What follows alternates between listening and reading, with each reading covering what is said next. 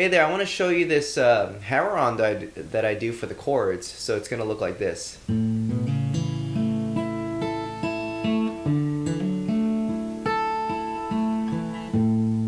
For this example, I am going in the G shape. I'm in the key of A though, because I capoed it on the 2nd fret. So all I do is I hit the first note, the bass note, which is where my middle finger is, right? And then I hit the A string, and then I hammer on it.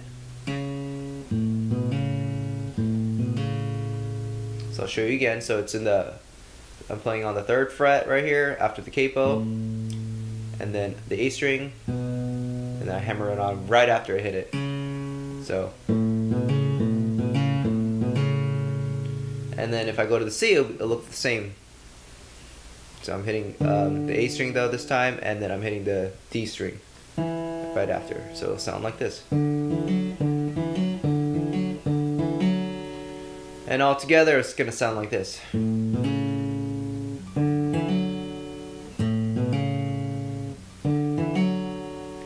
And then to add on the rest of the notes, all you have to do is add on the notes behind them, so it'll sound like this.